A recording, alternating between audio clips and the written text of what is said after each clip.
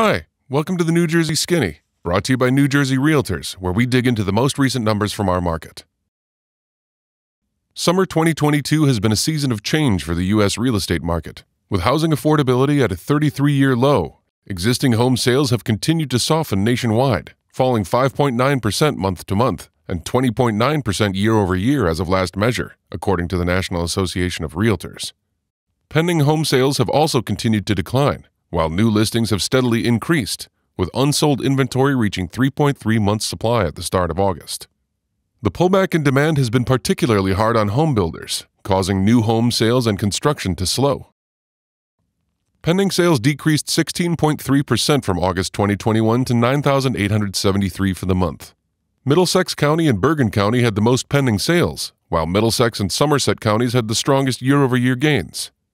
Closed sales decreased 16.2% from August 2021 to 10,538 for the month.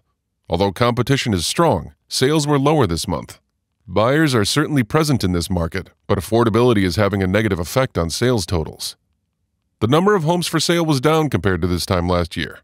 Inventory levels market-wide decreased 20.6% to 25,903 units.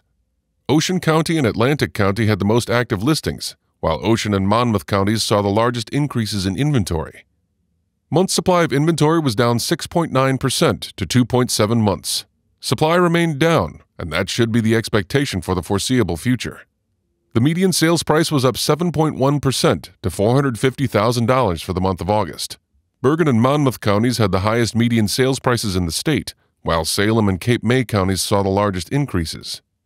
Prices increased in year-over-year comparisons, and this will likely remain the case for the rest of the year.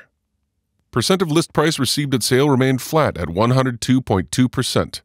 Essex and Passaic counties received the largest share of their asking price, while Morris and Passaic counties had the greatest year-over-year increases. Inflation, higher interest rates, and fears of a potential recession have taken a toll on buyers and sellers this summer, leading many people to stay on the sidelines to see what will happen with the market. But some experts, including NAR chief economist Lawrence Yun, believe the worst of inflation may be over. Although sales prices remain up from this time last year, price growth is expected to moderate in the months ahead as the market continues to shift in a more buyer-friendly direction. That's the New Jersey Skinny for this month. Check back next month for the latest.